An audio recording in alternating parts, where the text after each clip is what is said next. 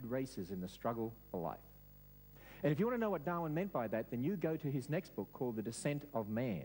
And then he makes it very, very clear, because this picture here really does represent what Darwin taught, that there are different races of people, some closer to ape-like ancestors than others. Now, I don't want you to get me wrong here. I am not blaming evolution for racist attitudes, but can you see, for people who believe in Darwinian evolution, how that could fuel or engender racism? Can you see that? Because if some races are inferior to others, others are more superior, can't you see some could look down on others? And that's exactly what happened in history. In fact, Stephen Jay Gould from Harvard University said this. He said, biological arguments for racism may have been common before 1850, but they increased by orders of magnitude following the acceptance of evolutionary theory.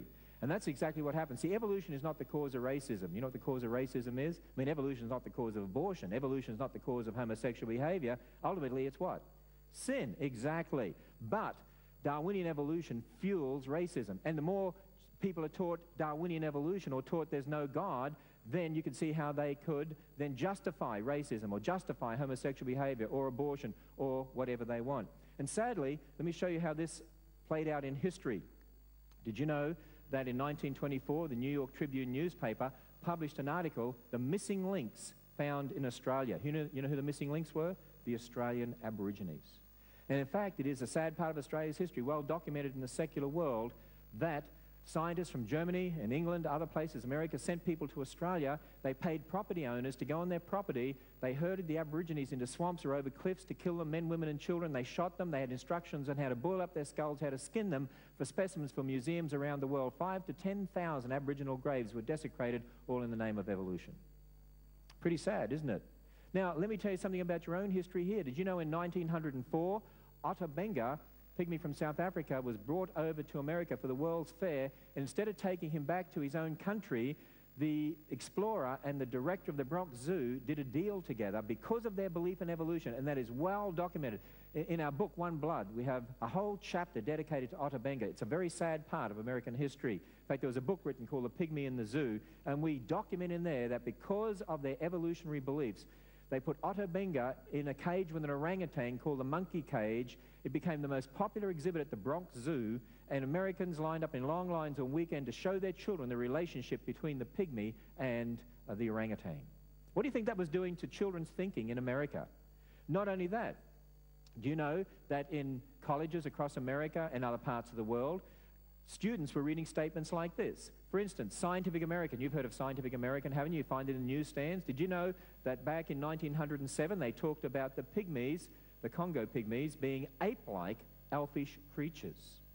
And then you had a book called The History of Creation, which was studied as a textbook in many universities in America. In fact, students even from church homes were studying these sorts of books. Who remembers being taught at school embryonic recapitulation, ontogeny recapitulates phylogeny? Do you remember that? Well, let me put it another way. How many of you remember being taught that when an embryo develops in its mother's womb, it goes through a fish stage with gill slits till it becomes human? Who remembers being taught that? Oh, okay. Who remembers seeing pictures like this in their textbook? Remember those embryo pictures? And you look at them and say, oh, look how similar they are. You know, here we have these different animals here, and we have man, and look how similar the embryos are. Did you know that those pictures are still in most public school textbooks in America and other parts of the world today?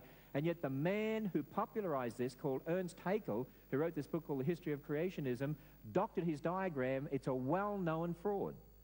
A doctor in England, not that long ago, in fact, did some work, and he showed that arrow there points to Haeckel's original diagrams, and so he went and looked at the actual embryos themselves, and when you look at them, here's what they look like.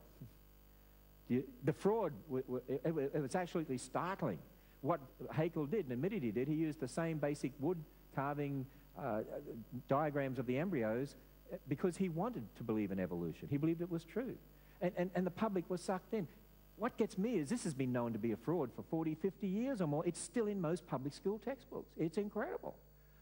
Well, Haeckel published a book called The History of Creation. Here are some of the statements from Haeckel's book. I hate to even read these to you. I'm sorry to read these to you. I'm embarrassed to read these to you.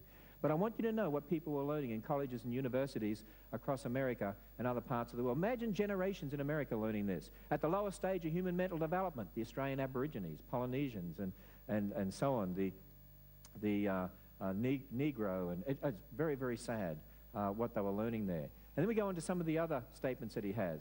I consider the Negro to be a lower species of man, cannot make up my mind to look upon him as a man and a brother, for the gorilla would have to be admitted into the family, according to some English traveller he quoted in that particular book. Or here we have, he has an account of a missionary, Morlang, who supposedly tried to, without success, to civilize the ape-like Negro tribes. They stand far below unreasoning animals. Can you imagine generations of students in America learning that sort of thing? Isn't that mind-blowing? Now, here's an interesting quote. I want you to look at this. Do you know where this quote comes from? It comes from the biology textbook used by John Scopes and others at the time of the Scopes trial. Now, evolutionists don't often tell you about this, but here is the textbook that was teaching evolution and so on in the public schools at that time, the very one that John Scopes purportedly used, and said this: there are 5 races or varieties of man. There's the Negro type, brown race, American Indian, Mongolian or yellow race. And then I want you to have a look at this last statement here, because this is very, very telling, this last statement here.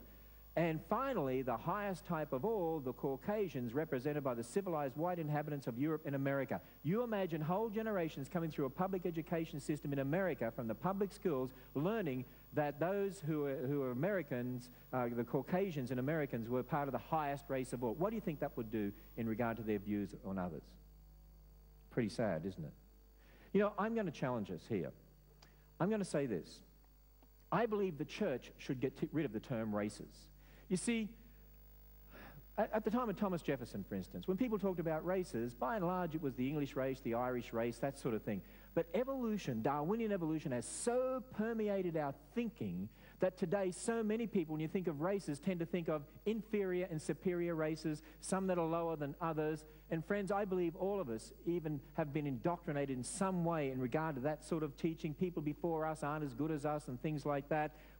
I think it's about time the church abandoned the term races and started to use terms like people groups or something like that. And we should be out there telling the world there is only one race anyway. We're all descendants of Adam. Remember a man who told me after listening to one of these lectures, he said, when I went home and filled out my census form, he said, when it said, what race are you, I put down Adams. And I thought to myself, can you imagine some federal government public servant looking at that census form and saying, hey, has anybody heard of this Adams race? Well, of course, a long time ago, everyone heard of Adams race, didn't they? You know the sad thing to me? The church is not leading the way in regard to the issues of racism because, just like it did with the millions of years, it also adopted the secular worldview into the Bible. And now, because it's politically incorrect to talk about some of these things the way that they have been, now the world is changing their mind and the church is left behind because it accommodated to the world in the first place. You see, that's what's happened over and over again in the church. On the ABC News Science page, in regard to some of the research that have been done on humans, they said this: more and more scientists find the differences that set us apart are cultural, not racial. Some even say the word race should be abandoned because it's meaningless. Why hasn't the church been out there saying this? Why haven't we been leading the way? But no, we're infiltrated by outside ideas. That's the problem. In fact, that's why I like the term in Acts chapter 17, God made of one blood. We're all related. We all go back to Adam and Eve. And that's why when I look at any one of you here, you know, I've tried to train myself, and you'll see as we go through this in a moment, not to look at little minor external features, but to program myself to start looking at who the real person is, not just some external feature that some people have been taught to look at more than others, and we'll talk about that. You see, how many of you were taught, like I was taught, that there are main racial groups, like we read in that particular quote from the textbook in the Scopes trial days?